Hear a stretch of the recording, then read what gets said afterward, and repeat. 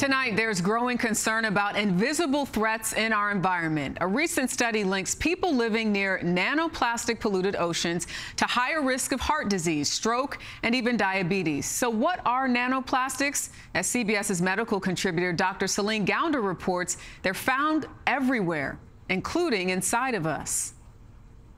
So these bright spots, that's the plastics. Right. Those spots on Matt Campen's screen are tiny pieces of plastic found in tissue from a human kidney. Campen studies the health effects of environmental pollutants.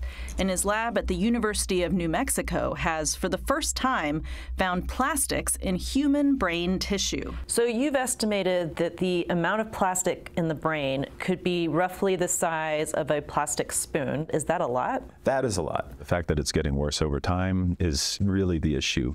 Scientists believe these microscopic particles, called nanoplastics, come from all the plastic people use and throw away.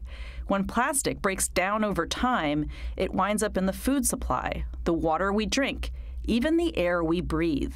And we're using more plastics than ever. Campen's lab has found more plastic in the brains of people with dementia than those without. Sounding great. Now, research on these nanoplastics is moving out of the lab and into long-term clinical studies. We have more evidence now for the effects of plastic on children's chronic disease than we do of food dyes. We should be acting as fiercely on plastics in the food supply as we are on food dyes.